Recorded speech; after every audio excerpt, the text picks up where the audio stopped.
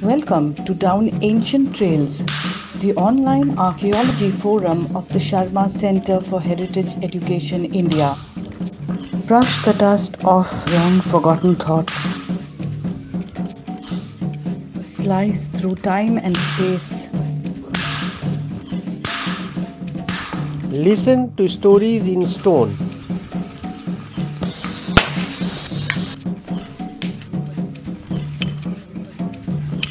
Whispers of voices lost in time. Build bridges across worlds.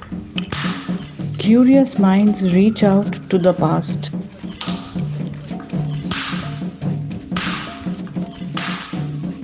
And travel down ancient trails.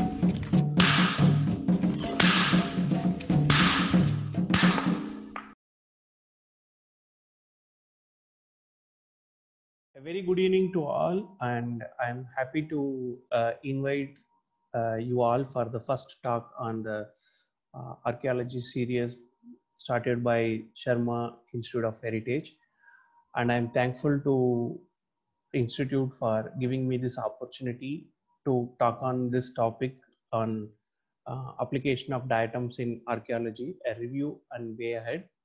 So today my talk will be focusing on three parts. The first part, I will introduce the diatoms, the basics of diatom and its biology. And from there onwards, I will move on to using diatoms for environmental monitoring. So how you can use diatom for environmental monitoring in terms of river monitoring, lake monitoring, even like marine water quality monitoring. And then finally, using these characters, how we can use diatoms in the archaeological applications. So this will be the three part of talk which I'll be focusing on. So we'll move on to the first part, that will be introduction to diatoms. So diatoms are microorganisms. So we, however, even though they are like very tiny, I put this font in a very small, the term microorganism, but with the macro function in a big font, signifying their role, even though they are very micro in size, but their role in ecosystem is macro in nature. So what is that huge function which diatoms are doing to us is diatoms are responsible for almost 25% of global oxygen produced. It's roughly, when we convert to every fourth breath which we take, oxygen comes exclusively from diatoms.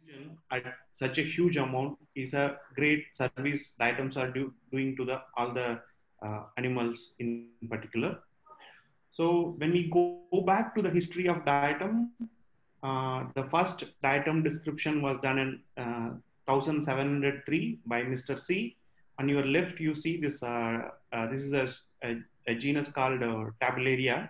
So he observed the pond sediment behind his home, and then he communicated this piece of work to transaction to Royal Society of London, and this is the first ever documented diatoms. And immediately, not very long, in another 1850, Ehrenberg, the most famous microbiologist of 18th and 19th century, so he got diatom samples from different part of the India, from Western. If you see this yellow highlighted area where I am moving my cursor, so he got samples from Western Ghats, Nilgiris, and Ganges, Pondicherry, Tranquebar.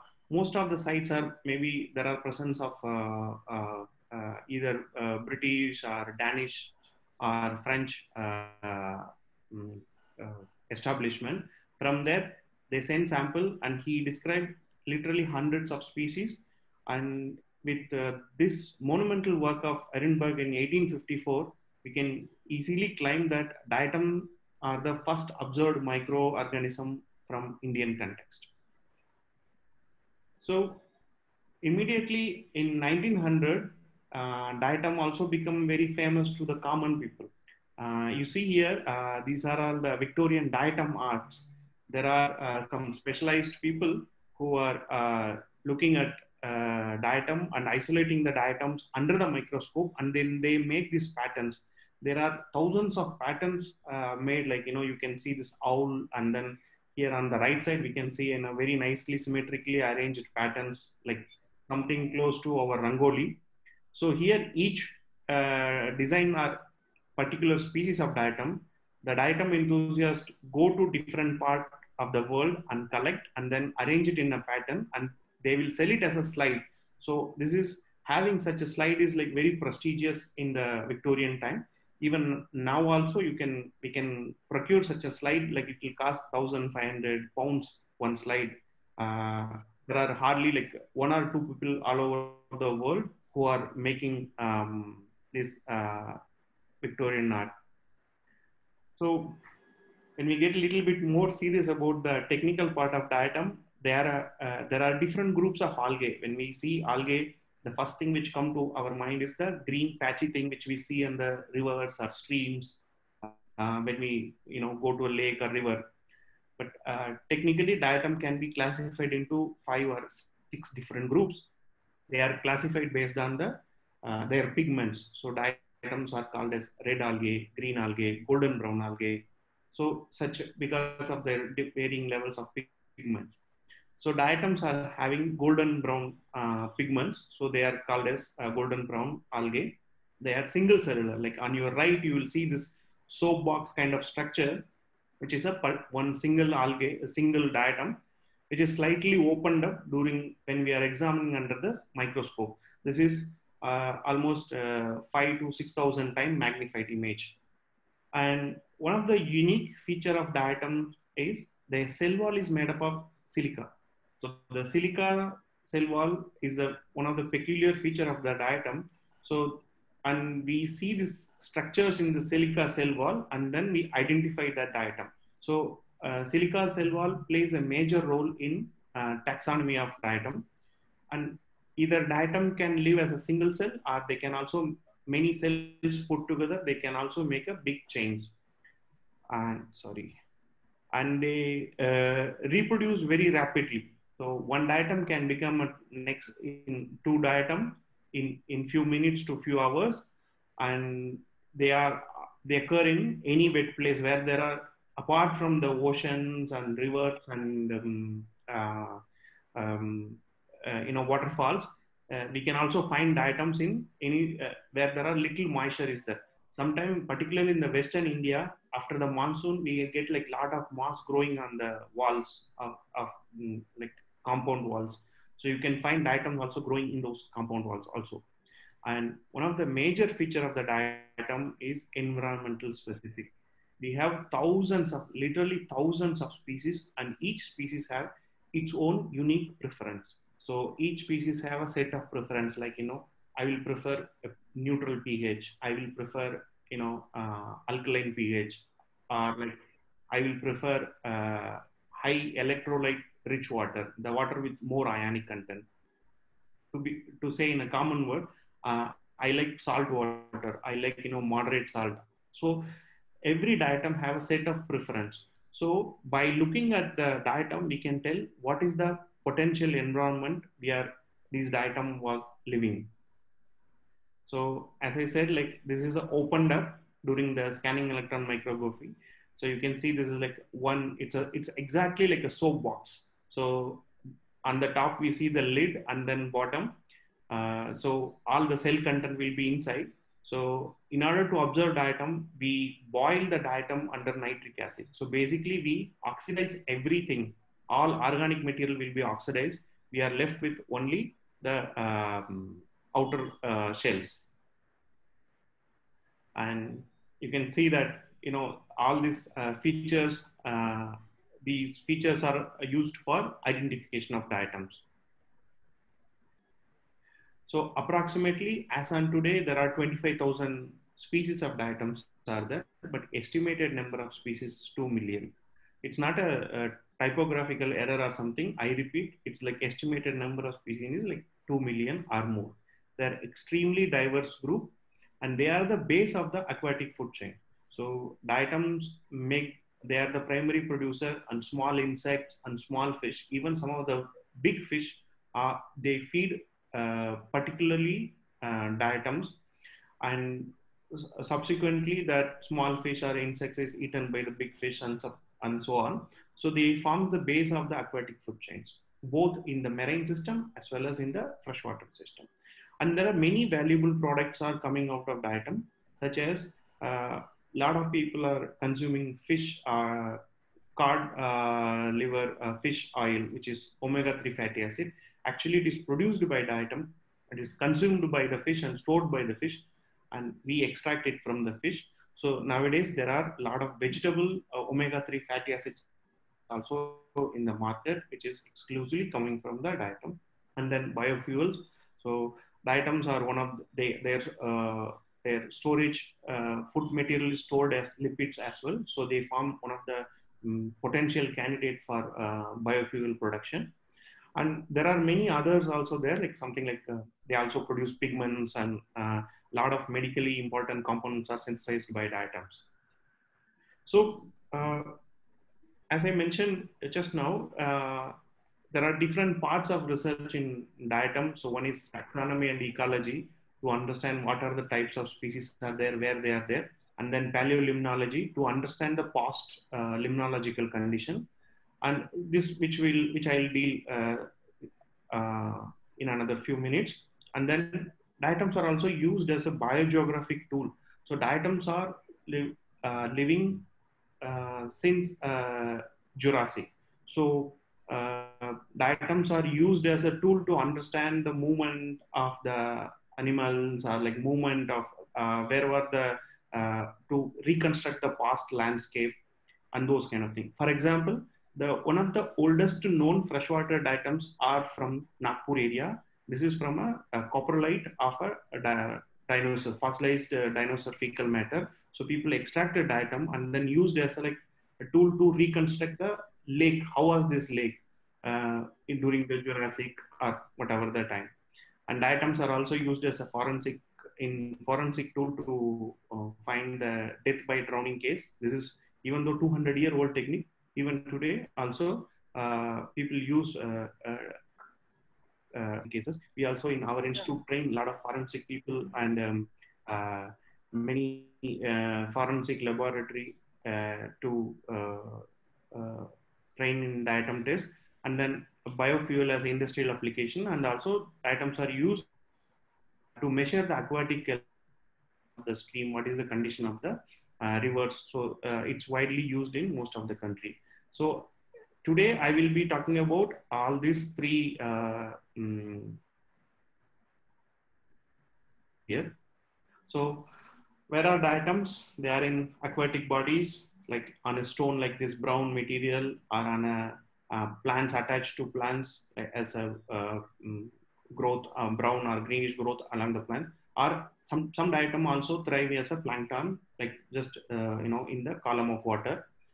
So usually diatom occurs in the stones, like on the where you see the brown growth on the stones, or a green or a brown filaments attached to the plants. Sometimes diatom also occurs as a suspended as a plankton in the water column, or in the sediments, or in moss, or the seepage in the wall seepage in the particularly in the mountains. So as soon as we collect diatom, when we look under the microscope, they look like this, with this amazingly beautiful structure with nice chloroplast. You can see this golden brown chloroplast at different shapes of the chloroplast across different groups of diatom. But this will prevent us from looking at the fine silica structure. So we cannot see the fine silica structure, which is very important for the identification of the diatom. So what we do, as soon as we collect the sample, we bring it to the lab. On the left, when you see the field collection, so you have diatom collected from stones, plants, and then sediments. We boil the diatom in nitric acid in the lab, and then we further centrifuge it, and then make a permanent slide, and then we get we get to see the diatoms in the light microscope, which is on the top, and then on the electron microscope on the bottom. So in this slide, we see this external and internal feature of one particular species. So we see this, we take care of, we look at these structures under a scanning electron microscope, and then we identify this diatom. So here you can see a different set of species showing a lot of morphological characters from in terms of outline and then structure of these holes. And same with the centric diatoms as well. So in our lab, we study diatoms particularly from the biodiversity hotspots. So we see in India, we have two biodiversity hotspots. One is the Western Ghats, which is the Western Ghats escarpment, a chain of mountain which run along the west coast of India. And then another one is the Northeast India. So these two places are very rich in biodiversity. And we focus most of our study in these two sites to understand the diversity, like different species of diatoms. So we can consider diatom as one of the extremophiles as well, because we can find diatoms in a place like Lonar Crater Lake in Maharashtra, where the pH of water is more than 9. And also these Meristica swamps in the Western Ghats. These are the acidic water inside the forest of Western Ghats. So where the pH is less than 5, sometimes it can go up to 3.74 as well. So in both the places, what we find different species of diatom, and we end up in describing new species of diatom from all this extreme environment. As well as this on my left, you will see this mountain lake present at 2,500 meter above mean sea level in Munnar in the Eraviculam National Park. It's completely pristine, pure sites. There is no human, nothing. There also you will find a new species. And then this on the right, this is in the near the in Pune, one of the drain, like it was a river, it became a sewage drain. So there also you will find a new species. So what I'm trying to say with these two slides is, irrespective of extremely clean or extremely bad environment, you tend to find the new species of diatom because it's never been studied in detail before. So almost 40% of the individuals we see are new species. So we always start with the ecological or a different question, but we end up in describing new species. New species at level of even the genus level, this new genus Glucovischia, which we described from the lateritic plateaus of Maharashtra. So apart from the aquatic bodies like rivers and lake, we accidentally looked into this when we are doing field work in the Mizoram. We collected, there was this heavy growth of moss on the trees. So when we touched, there are some, we felt some moisture. Then we thought like there could be some diatom in this moss. So when we looked at the microscope, we found so many species, and most of them are like, new to science. So we are in the process of describing these species. So with this, I will conclude my first part of my talk, which will be on introduction of diatom. Then now I will move on to the diatom-based environmental monitoring part. So as I mentioned earlier, diatoms are very particular about their environment. Environmental parameter in terms of physical, diatoms are very specific to temperature and current. For example, the diatom which lives in a stream, it will not live in a lake, because certain group of diatom, they require current for their living. The other group only prefer to live in a stagnant water bodies. And same with chemicals in terms of nutrients such as nitrate, phosphates, and then ions, like different set of anions and cations. They also determine diatom conditions. So combination of physical and chemical environment decides what is the set of diatom live in a particular place. Shanti, am I audible? Yeah. Yes. Very clear. Okay. Is it clear to everyone? Just you can type. I think it's very clear. Yeah. Okay. Okay. Fine. There are so many messages. I'm not reading the message, so that's why No, I just. afterwards. Okay, fine, no problem. Yeah. So we study. Okay, I'll get back to.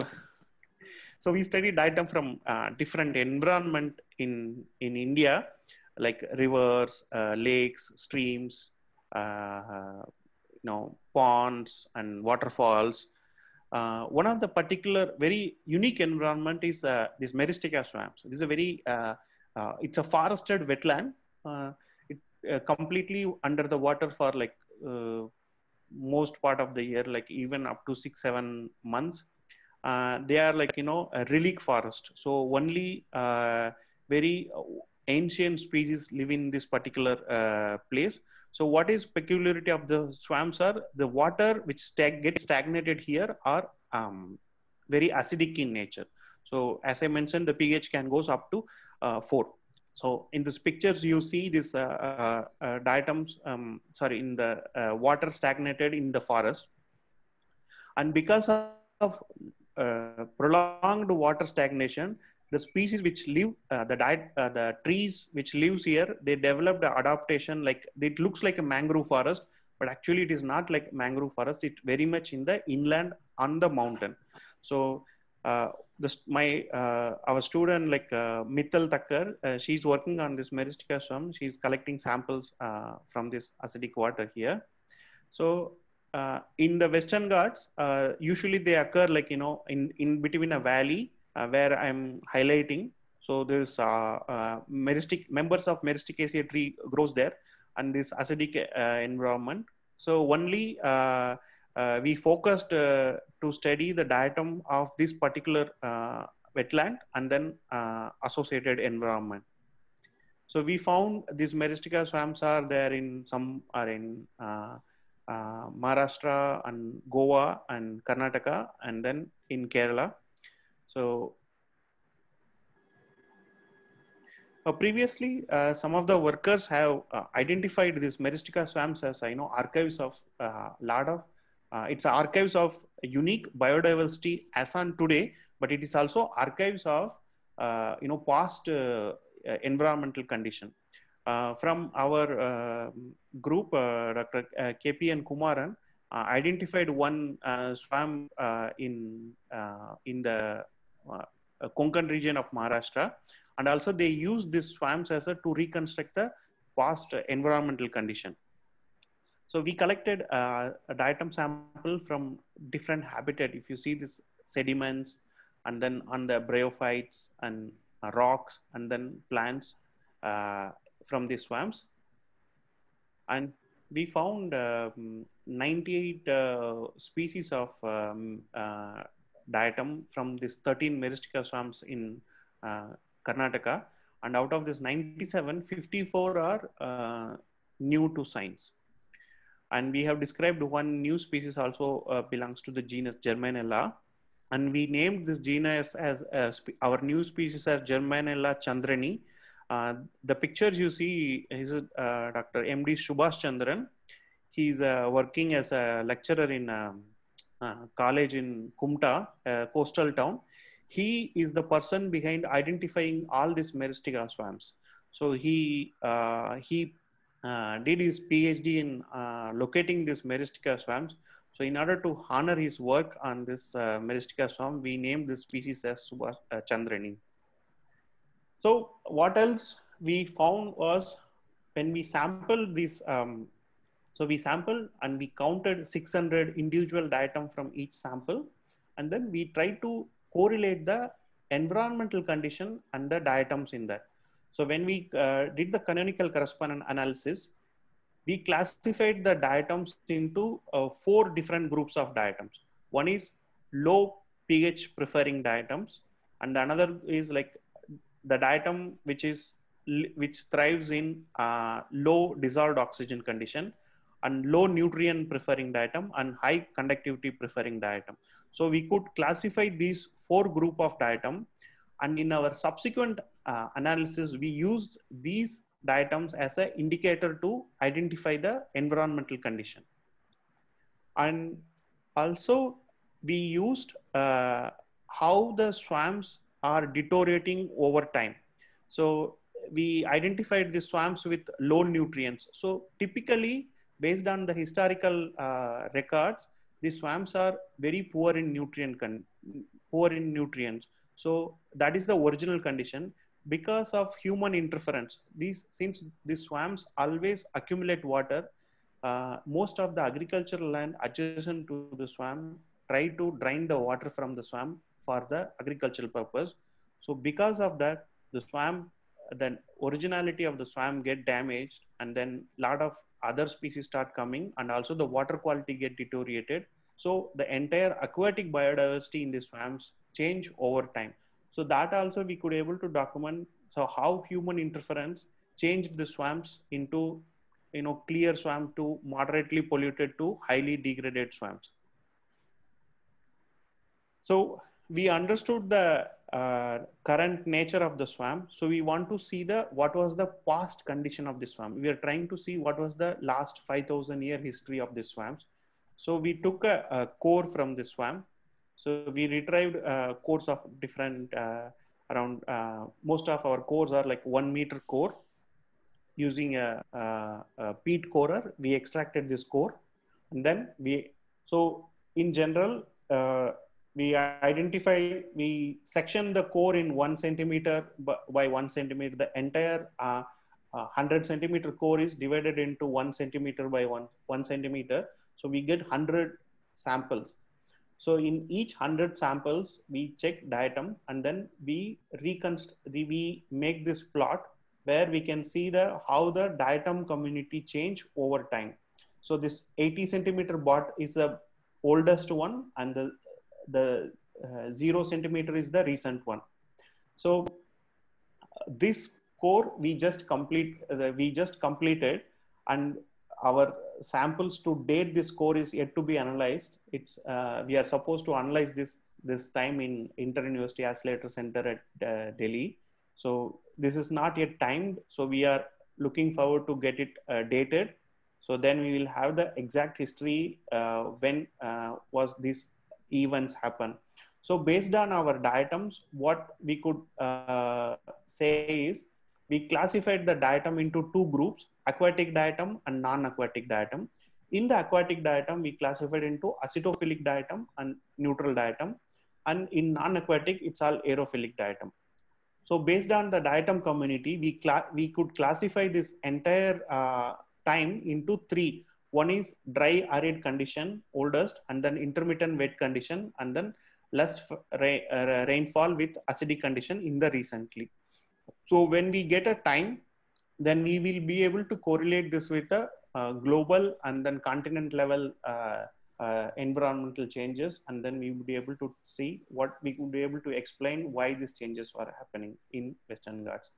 The second work we did is from the Khas Plateau. This is one of the UNESCO heritage site, which is located around 100 kilometers from Pune, which is one of the most celebrated site because of this, highly colorful flowering post monsoon in September, October.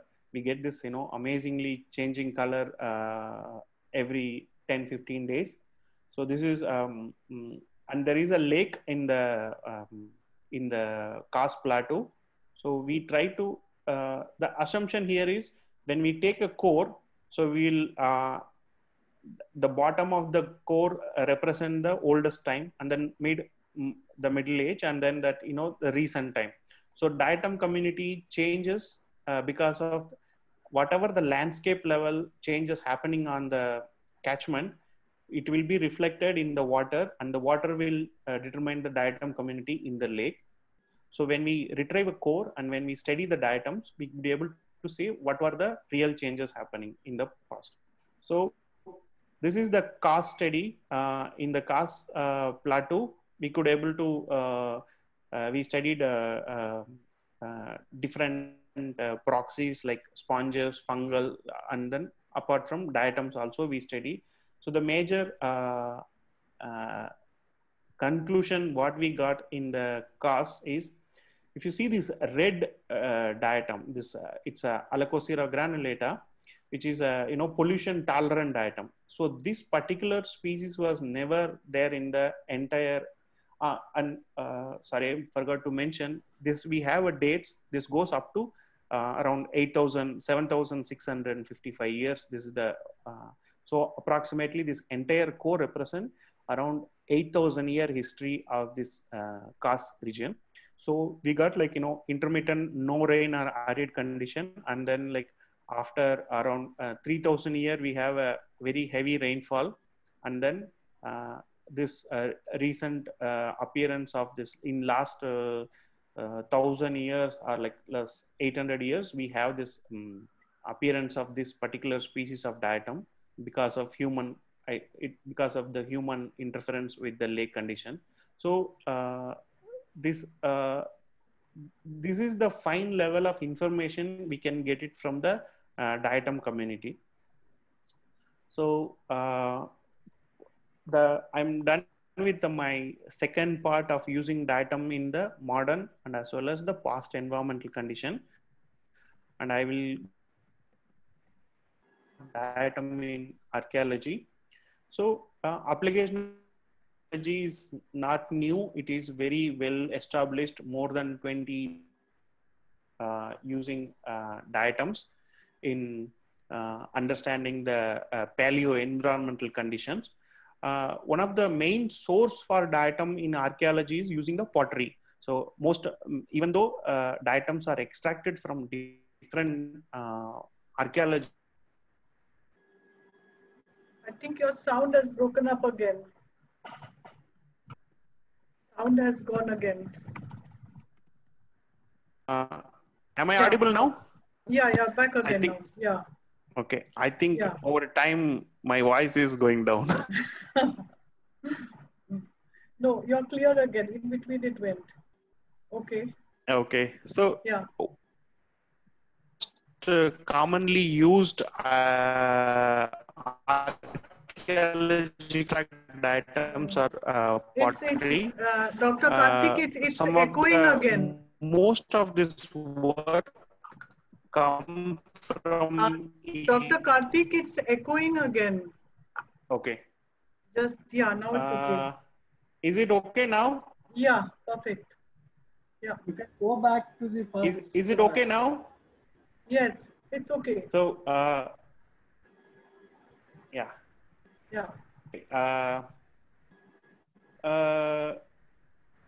the most commonly used material for identification of diatom in archaeology is the pottery. Even though there are other material used to identify pottery, identify diatoms are like building materials and terracotta structures and things like that. But diatoms are most commonly used, which is established in the state. I think as far as like my literature review says, diatom in Europe and some part of North America. In other places, diatom have never been used as a tool.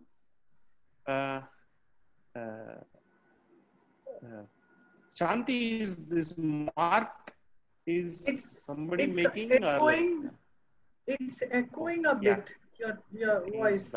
It's when okay.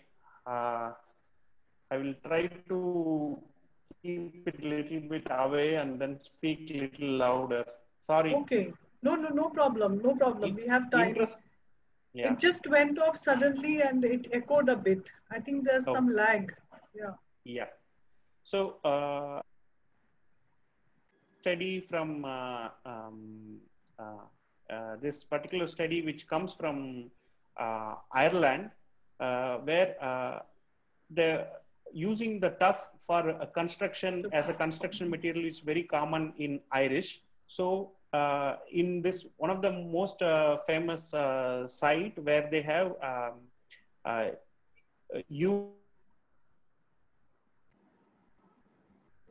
an indicator to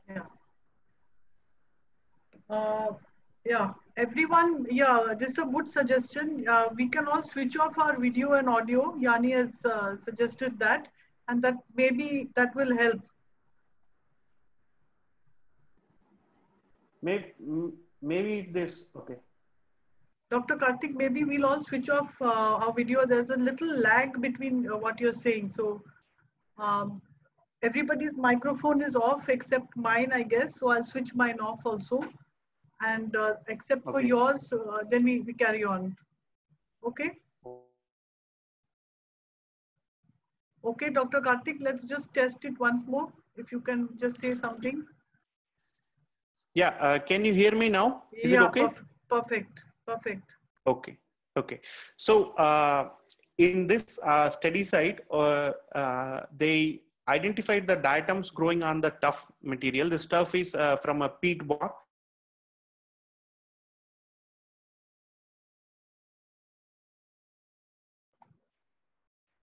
No, Dr. Karthik, your volume is lagging again. Your sound. Can you just say this again? And we'll just check it once more. It was perfectly clear in between. Okay. Yeah. So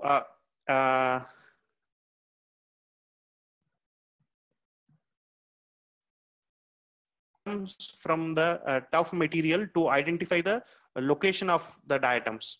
Is it okay? It's going off and on. Just say something now and we'll test it we'll test it. Okay. Just say something. So now it's very clear, very clear. Okay. I think this is something to do with my internet, I believe. Oh, okay. Okay. Yeah, just a minute, hold on.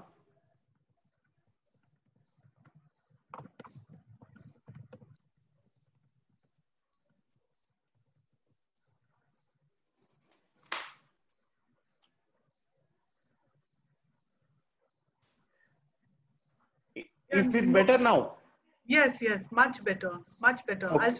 I'll switch my mic off also. So okay, no problem. Sorry, I think it's my internet. That's fine. We are all having internet problems for us also, so that's not a problem. Yeah. Okay. So so based on the diatom from the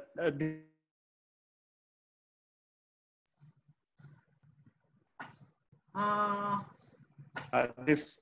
Maybe there's a suggestion, Dr. Bala, that you can switch off your video and just use the audio. That will maybe save some help. If there's a suggestion from a participant, it's a good idea. So maybe you can just switch off your video and then maybe the audio will be better. 1 minute. Okay, no worries. We expect technical glitches, so please bear with us. Beyond our control.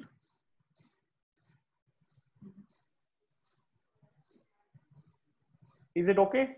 Yeah, fine. Okay, carry on. Okay. Shanti, if the audio breaks, just what's happening. Yeah, so far it's clear. Okay. So in this particular study, archaeology, the diatom is studied diatom from different material, and they could identify that this tuff were transported from a low elevation to this higher elevation sites, and also they could able to tell the diatoms from the floors are highly damaged when compared. So I think your audio is still fluctuating a bit. So it's going on, but now it's carry on. Okay. Yeah. So they be used as a differentiating material to identify the archaeological features such as walls and a roof and etc. In another study, it's a very famous diatomist, Hanover Hackinson. She identified diatom from Neolithic pottery, and by identifying a diatom from 200 different shreds of pottery, so diatoms have a very unique distribution pattern. So diatoms which we get in Western Ghats or like in the mountain, we will not get in a Deccan Plateau or elsewhere. So we can use easily say whether it's okay. Say whether this clay is locally sourced or this clay is imported from elsewhere.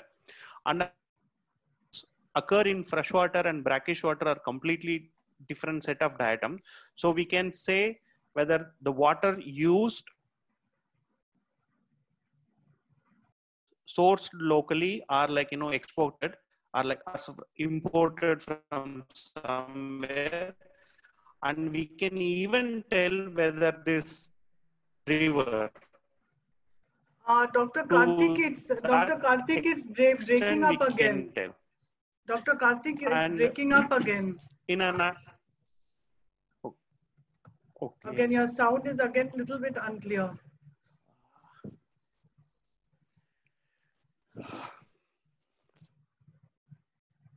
Hello? Yeah. Hello? Can you hear me now? Yeah, I can hear you. It's in between, it's going off. Okay. I don't know. Okay, it's clear. It's clear now. As long as it's clear, we'll continue. Whenever it goes off, I'll tell you. Yeah, tell me. Maybe I can sign out and log in. Okay. Okay, then maybe that will be better. Or just let's continue a bit. Sure. Yeah. Okay. So, and this study from North America, which shows that a site in Florida, based on the studying the diatom from the pottery, they could able to conclude there are 3 different ethnic group have a 3 set of diatoms in their pottery, because these ethnic groups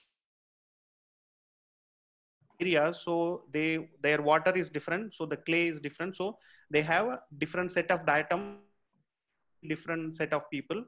And then sometimes the people also exchanged this pottery, which is also evident from the diatoms. And then the people movement between one ethnic group to another ethnic group, and also exchanged potteries groups.